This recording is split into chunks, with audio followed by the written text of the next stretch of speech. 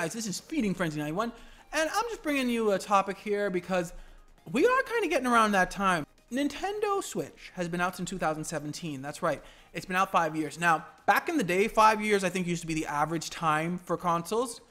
It's extended ever since, you know, we can do like, I guess, firmware updates and all this different type of stuff. So I don't think they're going to bring out the next console this year, but I really think that next year we will see a new Nintendo console. So the question is, will they announce it next month? Now, see, it appears that certain companies are doing showcases like they would do if E3 was still going on, even though E3 isn't going on.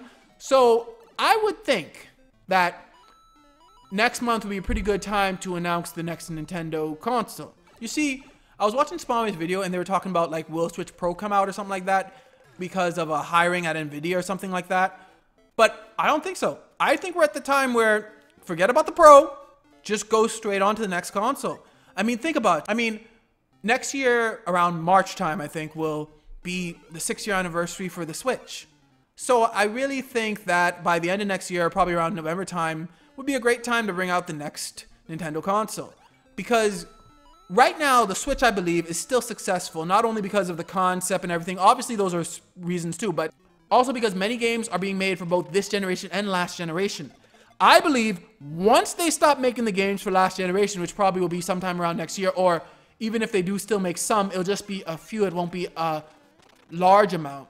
Those same third-party developers are not going to be making versions for the Switch because it's going to be too far behind. So I really think next year is prime time for Nintendo to unveil their next console. And hopefully...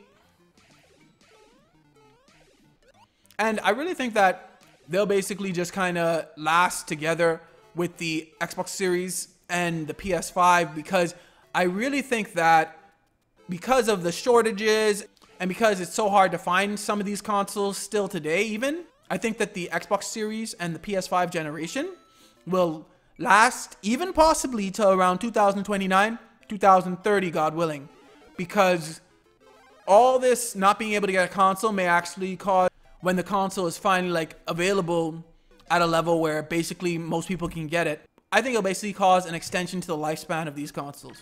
But what do you guys think? Do you guys think that Nintendo is going to bring out their next console, yes, next year? And do you guys think they're going to announce it if and when they have the Direct? Let me know in the comments below. Thanks for watching. Remember to like, share, and subscribe, and may God bless you all.